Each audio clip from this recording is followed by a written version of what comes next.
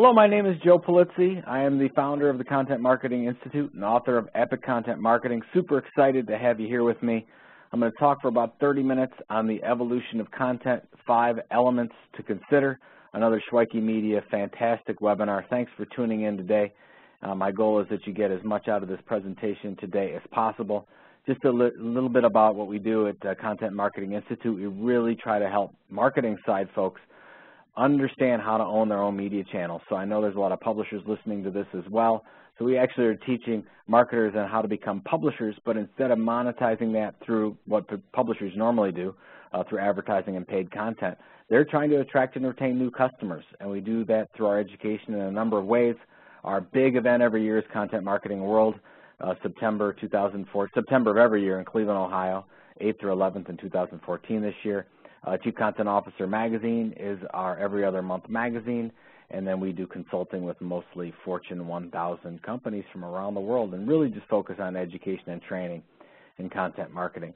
And I'm going to talk to you a little bit about these 5 elements of content marketing, but just to give you a little bit of preamble about what content marketing is, what's happening with it, why it's so critical.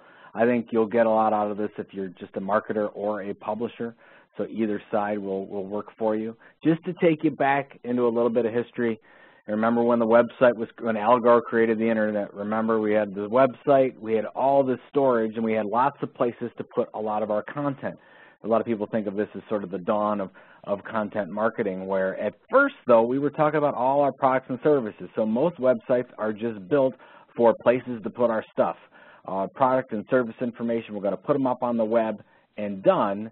And then we really didn't think about, okay, how are we going to attract customers to really good content if we were on the marketer side? We basically just wanted to sell all of our stuff, product and service information. We would put PDFs up there, sales sheets, feature benefit stuff. Then this thing called social media was generated.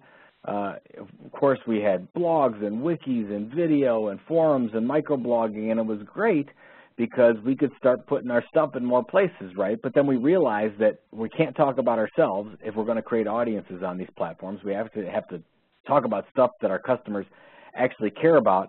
But this was generally the philosophy that went to market. We have stuff that we want to sell. I call that corporate stuff. And we tried to turn that into customers, attract and retain customers in some way. The problem is most of the stuff that companies were sharing was about us, and what we know is like cardinal rule of content marketing is customers don't care about us, our products, or our services. And so we realized, well, what are we going to do? We actually have to start talking about stuff that our customers actually care about, and that's when this thing called content marketing was really born. By the way, content marketing is hundreds of years old. I like to talk about John Deere. The Furrow magazine was launched in 1895. It's now the largest media platform in the farming industry. 40 countries, 14 languages, 1.5 million circulation. So I don't want to make this sound as if it's new stuff, but on the web, it's a little bit newer than in the print, what we've historically seen as the print stuff. So we're moving into this content marketing model, and content marketing has been pretty good. So if we look at some of our research, and by the way, you can get to this research at bit.ly/cm-research to get all the research. We've been doing it for the last 5 years. And we found out that 9 out of 10 businesses use content marketing in some way. So this is really good. This makes me happy. I'm really happy about that. I'm the content marketing evangelist. I want to see more of that happen. Unfortunately, this makes me sad. We do the same study. Just 40% believe their content marketing is effective, and that's if we look at B2B, business to consumer, nonprofit. It's right between 30 and 40% is the effectiveness. So if we have 9 out of 10 using it in some way, this is great, but only 4 out of 10 is effective. That's a problem. We've got a big problem because a lot of people, and this is what we're going to talk about the rest of the presentation, we're just not doing it right. We're all media companies now. We are all publishers, but we've got to start actually thinking like publishers and creating strategies around this to make it work. And I always ask this question, and even you publishers, if you're trying to sell content marketing services, if you're trying to sell other things besides advertising and paid content, you have to think about what is your content marketing strategy. And if we think about whether or not you have something documented, some kind of a documented content marketing strategy, most companies don't.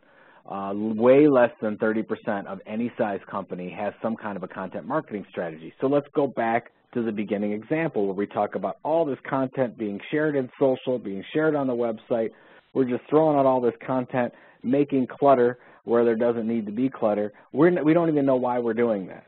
So that kind of kicks off with what we're first going to talk about with the element, and getting into this is what the real strategy should be. How do we take all that corporate information, the stuff that we actually have to sell, how do we connect it with content marketing in order to get more customers on the back end? So that's really what we want to think about with content marketing. And just the level set from a definition standpoint, let's start here. Just so, you all have a different definition of what content marketing is. It's a relatively new term, really didn't come out and start being used significantly till 2008, 2009. Content marketing is the idea that I'm going to create valuable, compelling, and relevant content on a consistent basis, very important, in order to attract and retain customers and create some kind of a behavior change. The most important thing, just like you publishers know this, consistency is key. We want to make sure that we're consistent. We're just like a newspaper. You don't send something out and say, I'm going to deliver the magazine on Thursday, and then I'm not going to deliver it again until Monday, and then maybe I'll do it again in 2 weeks. That's how most businesses behave. We're not consistent. If you were to ask me, Joe, why do most content marketing programs fail, I would absolutely tell you the reason why is because they stop or they're inconsistent. So what we want to do is, instead of looking at the traditional media model, is we're creating content in order to monetize that through, create that audience and monetize that through advertising or paid content. If you are a corporation that has products or services to sell, we're creating this type of a content to create an audience, to generate trust and credibility so that down the line we can sell product services. There's no direct sales information in the content marketing. That's the key. We've got to make sure the sales resides outside of the content, and that's another area where people go wrong with it. So I'm going to talk about for the next 20 or so minutes is really get into what I would consider 5 important elements as we've seen this evolution of content marketing. And depending on whether you're beginner or advanced, I have a feeling that you're going to get something out of this presentation that's going to really make a difference. So the first element is what I call sales, savings, or sunshine. Sales, savings, and sunshine. There's only 3 reasons why we're going to do any kind of a content marketing program. Are we generating sales from it?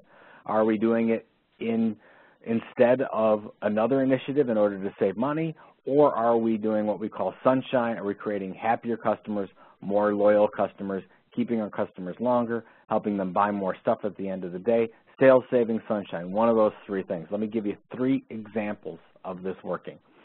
Number 1 is Copyblogger. If you've ever been to Copyblogger, you'll go to their blog site and it will look something like this. How best-selling author C.J. Lyons writes. So if you look at the website itself and you say, wow, these people, it's like a media site for copywriting, and that's what most people actually think. But if you get in and you dig a little deeper, you'll realize that Copyblogger is not a media company.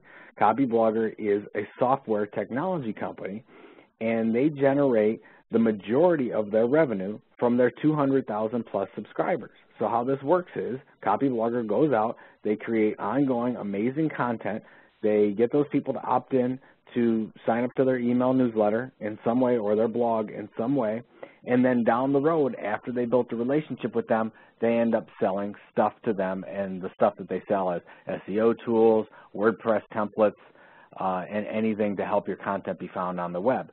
But they don't talk about that in their content, so that's really, really critical.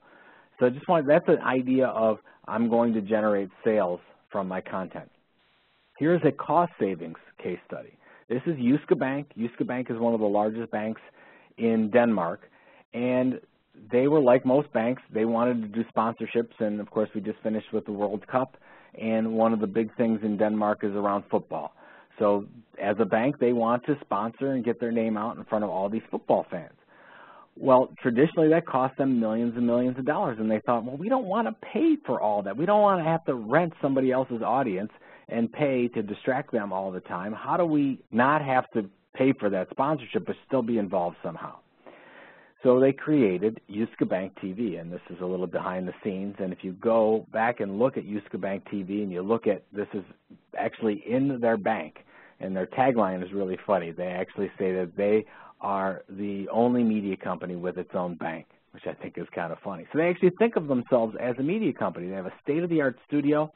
They've developed an audience and content programming at part of Yuska Bank TV that has attracted tens and thousands of people to their site. So what's happened is those same organizers of those football and sporting events that used to make Yuska Bank pay are now saying, oh, Yuska Bank TV, would you come in and would you be a media sponsor, and would you come in for free, and would you cover our event? Isn't that something? So instead of paying the millions of dollars that they were paying, because they have an audience, because they have these content processes in place, they're able to not pay for this and get exposure for generally free because they have an audience, because they've targeted this audience. So it's a really good example. And of course, we talked about this already. John Deere, the Furrow magazine, this is a really good example of what we would call sunshine, keeping customers retained, keeping customers loyal in some way. Started in 1895. The 1897 version is there on the far right, and then we've got the newer versions in digital and print. 40 countries, 14 different languages, 1.5 million in distribution. That is the largest media operation in the farming industry, and they're not even a media company. So that's what I think that all of us should aspire to. How do we become the leading informational experts in our industry, no matter what that industry niche is? And that's what John Deere has been able to do. So those are the three things, and very simple, right? Sort of like marketing 101. But I like to throw this out there because so many companies say, I want to start a blog. I want to be on Facebook. I want to do Twitter. I want to do LinkedIn. Or they want to do a webinar series, or they want to do ebooks, and they don't think about what is the bottom line for goals and making this happen. So any one of the goals that you have has to flow up into, is it driving sales, is it saving costs, or is it keeping my customers happier in some way? So that's the starting line as element one. And I'll just share this quick example because I think it's interesting. I was doing a presentation in Columbus, Ohio, and the chief marketing officer of a fairly large gas station chain was in the audience. And she was saying, Joe, I really like this whole content marketing thing. I'd like to use this as part of our Facebook program. And she said, we have about 40,000 people that like our Facebook page and that fanned us on Facebook, but we've sort of plateaued, and we haven't been able to grow Facebook fans. I said, what can we do in content to change that? And I said, it's a really good question. I'm definitely going to answer that. I said, but you have to answer a question for me first. And she said, what? I said, well, why are you on Facebook? And total silence. And by the way, this is a lot of companies that don't actually know why they are on Facebook. And that's what we have to figure out, because I don't know how to help you. I don't even know if it makes any sense for people to like you on Facebook, or whether or not you should be on Facebook or LinkedIn or have a blog or anything, unless we understand what that why is. Why are we doing it in the first place? Now, I know this company because I'm a customer of their company, and I said flat out, you have an amazing loyalty program. Wouldn't it make sense to integrate your loyalty program with your Facebook page, since most people that are going to like your Facebook page are probably current customers? This is not a lead generation activity for you. So thinking about it from that perspective, that's why I just want to get you in and think about some of the things you can do to make this change in your organization. So this is what little exercise that you can do at any time. I want you to get a piece of paper out, put the piece of paper down, and put why question mark at the top of the page. And then along the left-hand side of the page, I want you to list all the ways that you're creating and distributing content. Website, blog, Facebook, Twitter, LinkedIn, webinar series, whatever. List, the average company has about 14 or 15 of these. So list them all down the left-hand side of the page. And I want you to put why from that business, that sales, savings, and sunshine standpoint, why you're doing each one of these. And by the way, I've done this exercise dozens of times, and not one company has been able to clearly articulate the why for every one of these channels. So if you don't know, that's fine, but at least that'll make you go back and say, oh, why are we doing that e-newsletter? Why are we doing that in-person event? At the end of the day, yeah, we want to generate more sales. We want to keep customers. Well, why are we doing that? How are we measuring that? Does it make sense to keep doing that? Why are we on Facebook? Why are we on LinkedIn? Those types of questions are really important, back to basics, because as we went back to the beginning of the presentation, it's so easy for us to create content now. Sometimes we just think we have to be out there in all these channels. And the answer is no, you don't. We want to be in the right channels with the right message at the right time, and sometimes less is more. So in a lot of cases, you may, as you go through this process, you may decide, well, maybe we don't need to do that podcast anymore. Maybe we don't need to do those ongoing monthly PDF white papers that nobody engages in at all. Maybe we want to put our attention to things that are going to make more of a difference in our customers' lives. So that's element one. So that's just the basics of getting there. So now we're going to go to element two, which is to create your content marketing mission statement. Now, you publishers know this really well, is the first thing, one of the first things you start when you launch a publishing property, a media property, is the editorial mission statement. What's one thing that brands never do when they're launching a content marketing strategy, and they never do a content marketing mission statement. So this is one of the things, and I harp on this all the time, that if you're going to do content marketing in any way, you better get your strategy set, and part of that is doing a content marketing mission statement. Let me give you some examples of some brands that are doing this. So this is homemadesimple.com. If you look at it, you might say, oh, this looks like a Meredith site, or Better Homes and Gardens, or maybe Martha Stewart. This is actually a Procter & Gamble site. Procter & Gamble has been doing this site, Homemade Simple, since 2003, last we checked, and they have at least 6 million people signed up to get regular updates from this site. How would you like that? It's marketing so good it doesn't seem like marketing. People are signing up to get the latest recipes, organizational tips for the home, and that's really what they're focused on. And they started with a content marketing mission statement. And here it is: enabling women to have more quality time with their families. Well, why is this so important? Because let's look at some of the content, right? Let's look at a recipe. You're not going to see any 6-hour recipes on this site because it doesn't go to the mission of the media property, right? Because we want to have women have more quality time with their families. You're not going to see anything to me on there because it's not targeting me. So these are the things we want to keep in mind, and we want to get this to every content contributor in our organization and make sure they know this. So if you create a brief, or you go and say, hey, I need, a weekly blog post or daily blog post for our site, you got to make sure they understand what the mission is, and it will help you so much with resources and time on the editing side if they really understand this and what this is. So let's use a business-to-business example. This is Indium Corporation. Indium has been blogging since 2005.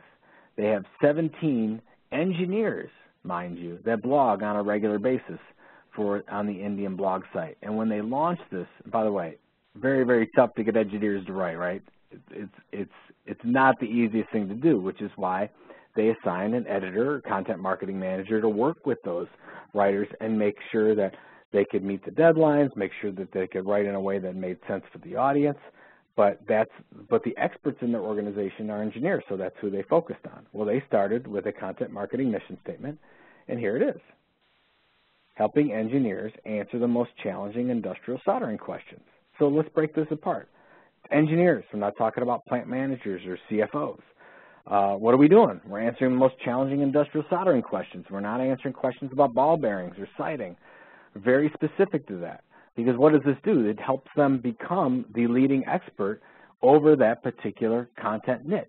And that's what we really want to do with our Epic Content Marketing, is really figure out how do we become the leading expert so that we can build an audience around this. By the way, side note, when they launched this program, leads in the first 18 months went up like 600%, qualified leads. It's completely transformed the company. This has become one of the core parts of Indium's overall content marketing program. So let's use an example from a media company and then we want to do this for ourselves, this content marketing mission statement. So let's look at Inc. If you're not familiar, Inc. is a magazine for small business owners and entrepreneurs. So if we look at, okay, here is Inc.'s content marketing editorial mission statement in this case. You go to their About Us page, you'll find it. It says, welcome to Inc.com, the place where entrepreneurs and business owners can find useful information, insights, resources, and inspiration for running and growing their businesses. There's 3 parts that to create your content marketing mission statement, you need to do. First, what is your core target audience? On the marketing side, we call this a persona. Many of us have 6 to 9 different personas or audiences that we target, depend on what our products and services are. You've got to make sure that if you're doing a content marketing mission statement, it goes to one persona. Inc. puts their entrepreneurs and business owners in one persona. They have pain points and needs, very similar. They're going to put those in the same bucket. So that's the core audience. What are we going to deliver? Useful information, right? You don't see ink content. They're not talking about, oh, sign up for our events. Sign up for, please advertise in our magazine. No, that's outside of the content. The content itself needs to be pure, so you have to keep all sales material out of the content. Number 3, the most important one, is outcome.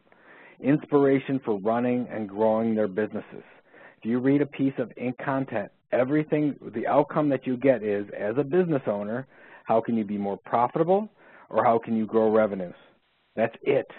So you have to figure out for your content marketing program, how are you going to deliver this outcome in every piece of content? It's actually very helpful if you have an editorial calendar to add an outcome part of the spreadsheet, so that as you're going through, it's like, oh, okay, here's the title, here's who's going to write it, here's when it's due, what's the outcome? And really focus on that so everybody, it sort of drives into, here's what we're trying to do for our audience.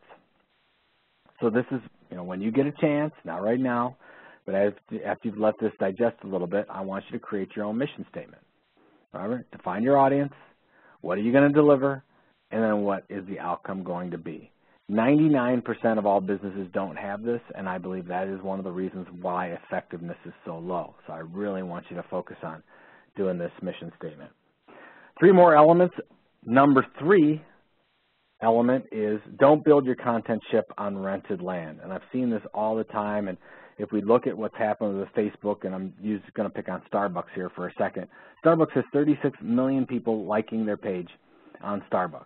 They've spent millions of dollars getting people to like their Facebook page. If you've seen what's happened recently with the Facebook algorithm, what we know is 5% or less of organic posts make it to people that have actually connected with that brand. So that means that 95% of this audience will never see those posts coming through. And that's a tragedy because Starbucks has built this audience on Facebook. They built this amazing value, but they don't own it. They've been building this ship on rented land all along. So this is a problem. Same thing for Google+. So as Facebook's been changing their algorithm, Google+ is a mess. They've lost their leadership team. We don't even know what's going to happen with Google+. So the thing is that as a media company, you would use these. If you have a media company mentality, you use these channels in order to get people to sign up for the things that you want them to sign up for. You're to build your owned audience, but you'd never put all your eggs in one basket, and a lot of these companies have. So I want to make sure that you start looking at other opportunities. I'll give you an example for LinkedIn. So LinkedIn just opened their publishing platform. I think that everyone should absolutely look at LinkedIn. But for me personally, I don't care necessarily about the number of people following me on LinkedIn. What I want is I want to focus on really compelling content to the target audience I'm trying to have resonate with the content I'm creating, but ultimately I want them to go back to my website and sign up for our e-newsletter where we have some control over that audience. So if that makes sense, I want you to start thinking about using social in that way. So really what we want to do is we're focusing on subscribers as a key metric. Really important. Just like we've done for years in circulation business, we focus on the audience. That is the value. That's how we're going to figure out where the value is and how ultimately our content marketing program is working or not, right? So Copyblogger, 200,000 subscribers. They get those people then to sign up. That's where 99% of their revenue comes from, so that works for them. Food and Family Magazine, 1.5 million paid circulation, believe it or not, on Kraft Foods, Food and Family Magazine. Makes a huge difference for them. They actually launch new products and services based off the data that they get from craftrecipes.com associated with Food and Family Magazine. I love this example. Think Money Magazine. Think Money Magazine from Ameritrade, TD Ameritrade. This goes to active traders of stocks and derivatives. So these are active folks that really do this for a living. What they found out is that people who subscribe and receive this magazine trade 5 times as much as those that don't. And if I'm a marketing person, publisher, business owner, that's all I need to know. That's a game changer, folks. So that's what we have to figure out. So we have to start asking ourselves this question. What's the difference between those who subscribe to my content and those that don't? And even publishers are not necessarily great about figuring this out. So what I want to start doing is, if I can get that database and understand who signed up for my content, and then I can overlay that with my customer database and people who are buying the stuff I want them to buy, I can start seeing who's subscribed, what's the difference, what's the behavior, how long does it take them to subscribe, and try to figure out what is that holy grail metric that's going to make the most sense for me, which I think the best place to start is the opt-in email subscriber. Email gets a lot of rap these days. I think that email is still the best one. Might change tomorrow, but right now email is the one I would be putting most of my focus on. Got two more here to go through, and then we'll end up. Number 4, I've talked about this before, but I think it's critical because a lot of you are going out and create a ton of content, but you may not necessarily have the audience for that content. So what I want you to look at is to create an influencer strategy to help you build an audience. And I'm going to use, this is a case study that we did this at Content Marketing Institute, and if this is helpful and you can steal this methodology, please, by all means, do this. So a lot of people say they work with influencers, but I rarely see a lot of people that actually have a strategy in relation to creating an audience around content creation and distribution. So let me give you an example. So this is what you're seeing in front of you. This is our influencer hit list. An influencer hit list to me is, where are my customers hanging out when they're not on my site? And these are my top 10, Jay Baer, Convince and Convert, Lee Odin, a top ranked blog, Brian Solis, Valeria Maltoni, a conversation agent. These are the people that my customers were hanging out, and I looked at things like Google Alerts, through Twitter hashtags, sites like Alexa. If you have a social media management tool or reputation tool, you can use sites like Clout to get some of that if that's helpful. You can also use sites like littlebird.com, can give you some good, that's littlebird.com, that can give you some good data on where your customers are hanging out or who's talking about the type of topics that is your content niche. So first we get these, and then we do this little formula called Social Media 411. And let's just use Twitter as the example so you can understand where I'm going with this and how we use this. So let's say that every day we tweet out 6 original tweets. So that's 4 plus 1 plus 1. There's our 6. So let's start from the right. The first one can be a sales tweet. You have a coupon, you won Customer Service Award of the Year, you could talk about your products and services, that's fine. Most people don't care, but you get the product marketing service people off your butt, and they won't bother you for a while, and great, you get that off your chest. That's a sales tweet. The one in the middle, that's your own content marketing, your own educational or how-to blog, your own webinar, your own ebook, your own podcast, whatever the case is. And then the 4 on the left, those are influencer posts. Those are very relevant to your audience, to your content marketing mission, but they're not coming from you, they're coming from influencers. And you're sharing this, and when you share it, you tag those people so that they're aware that you're sharing their content. So as an example, we have, how to go all in with content marketing. 8 experts weigh in. So we're actually tagging 3 of them, Arnie K, John Wilbin, and Casey G. So that those people, they note that, and their influencers are probably paying attention. The thing is, if you only do this once or twice, they're not going to care. You're not going to build a relationship with them. Most people go to influencers, and they put together a list like this, and then they reach out to them in email, say, we've identified you as an influencer. Would you please do X, Y, Z for me? They're going to absolutely not. They're going to think of you as spam. But you can reach out to them after a month of doing this. So if I share John Wilbin's content for the next month, and every day I'm sharing a piece of content from him, he's going to know who we are, and he's going to be very receptive when we reach out to him and ask him for something. But not yet.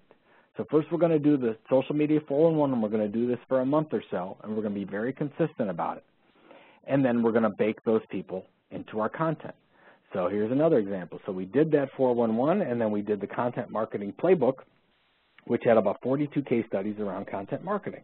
Well, 26 of those 42 we took from those influencers. We noted them, and we said, hey, get this really great case study on XYZ from Jay Baer, Convince and Convert. Put it on page 9 with a link to Jay's site. Well, Jay likes links to his site. He likes more people going to his site, so that when I let Jay know, one of our influencers, that we actually promoted his information in our playbook, Jay was pretty happy. Jay's so happy that he ends up sharing it with his audience. So of those 26 influencers that we embedded into this program, 24 of those shared it out with our audience, and we were able to get 50,000 plus downloads on this fairly quickly with an audience of less than 3,000. So this is really, really critical. So we're trying to create an audience for an ebook. We didn't have a large enough audience what we thought was a large enough audience at 3,000. We wanted more, so what did we end up doing? We ended up leveraging our influencers to create an audience, but that can't stop there. We have to continue to go on because we want to make sure that we get those people signing up for our stuff, and we can actually one-on-one have that information so that we can communicate with that audience, because most of the people that will come to our site will never come back again, and we want those people to sign up. So we end up, they go to our website, let's say they're going to get that download, that playbook, we have one of our influencers sharing a piece of content or whatever, they get to our site and there it is. Our goal is social proof. Hey, join over 70,000 of your peers, get these daily articles, this fantastic content, and sign up for this documented content marketing strategy for free. So give them something really amazing so they sign up, because it's a value exchange. And if the value is right, they'll sign up. If it's not, they won't, if it's really, really good information. So that's one, but we weren't getting enough people to sign up through just that. We weren't, let's say, distracting enough people with our amazing content offer, so we ended up using something like this. So this is a popover. I know what you're thinking. You don't like popovers, you're not into them. You don't like them as all as users, and I agree, I don't like them as users either, but what we found from this one is over 60% of our daily signups, we get about 100 to 120 people signing up a day, and about 60% of those come through this form. So I can't hate it that much as a content marketer. I love this actually, so it works really, really well. So we want to figure out, this is our #1 subscription generation source, and this is how we can leverage influencers to get that, to get the traffic, get new people coming to our site, expand our audience, and then make them our own audience. We also use SlideShare. If you're not familiar with SlideShare, SlideShare is owned by LinkedIn. It's like the it's like YouTube for PowerPoint presentations is the best way to think about it. And you could do the same thing. Here's my book came out, Epic Content Marketing. We did a slideshow on it. We put it up on the site. As they get to one of the slides, there's a pop-up there. They could click off of that if they don't want to. If they don't want to see it, they can go through the presentation. We give it away for free. Or they can say, yeah, you want more information like this? Get it for free at Content Marketing Institute. Or you could not use the popover and click the Save button, and the Save button will say, hey, you can save this, you can download this presentation, but we would like to sign you for our e-newsletter. So you got to ask them for the sale when it comes to really, really good content, and that's what I think that you should do if you're going to make this thing work. So really quickly, this last one. Thanks for staying with me on this whole thing, and I really think this is a big opportunity, is the buy or build scenario. And I've never seen anything like this before. I think you can go ahead and absolutely build your content marketing program like we're talking about, but there's also an opportunity for buying. You put that influencer list together. That influencer list is filled with individual bloggers, filled with media companies, filled with associations. What do they have? They all have subscribers. Sometimes that subscriber list, that media platform may be worth purchasing instead of having to build it from scratch. Let me give you an example. JPG Magazine, this is years ago, JPG Magazine was going bankrupt. They weren't getting enough advertising, they didn't know what to do, what are we going to do, and they said, okay, we're going to have to go bankrupt and we're looking for a buyer. Nobody would buy them. But then an investing group led by Adorama ended up buying them. So let's put this into perspective. JPG Magazine is an enthusiast photography magazine online media platform. If you see it by the note, it says 292,000 photographers. That's their audience. Amazing, right? Adorama, they sell photography supplies to enthusiasts. Who are they targeting? JPG subscribers. Doesn't that make a lot of sense? And that's exactly why Adorama came to the table. The same thing you saw Makeup.com years ago. L'Oreal bought Makeup.com, and they've been leveraging that like crazy. So there's an opportunity there. Google bought Frommer's Magazine, bought Zagat years ago. If you think about that from a subscription and a branding standpoint, I think you're going to see more and more of this. So what I'm saying is that there might be an opportunity out right there because a lot of bloggers have really, really good subscriber networks, but they don't know how to monetize that. Maybe you can come in and help them monetize it or use that for your own content marketing. And all that work that I showed you that we've done with that 411, maybe you could, if you have some excess capital lying around, you might see that as an opportunity. So, in conclusion, here's my takeaways. First of all, set your goals for sales, savings, or sunshine. Got to be one of them. And then do that program. Why are you using each channel? And really, really focus on what the reader's outcome is. for everyone. When you're going through that content marketing mission statement, I really want you to focus on that outcome portion. Don't build your content ship on rented land. There's no problem using social media, but I want you to look at the subscribers as the key metric for you. And if you don't have an audience, look at building an influencer list and doing that organically. Then bake those influencers into your content. And then once you do that and you get enough traffic, then you can create an engine to get and keep subscribers. And my flyer is consider buying if there's an opportunity, which I think right now is ripe for a lot of those blogs that have created amazing, loyal subscribers that haven't been able to monetize their platforms yet. So thank you so much. Really appreciate your time. If you have any questions, you can always reach out to me at joe@contentinstitute.com. I'm at Joe Pulizzi on Twitter. The book is Epic Content Marketing. We go through all this and more, so if you really want to deep dive into content marketing and what we're talking about today, please check it out at Epic Content Marketing. Thanks to the good folks at Shweiki for having these wonderful educational webinars. I hope it's been of value to you, and have a great day.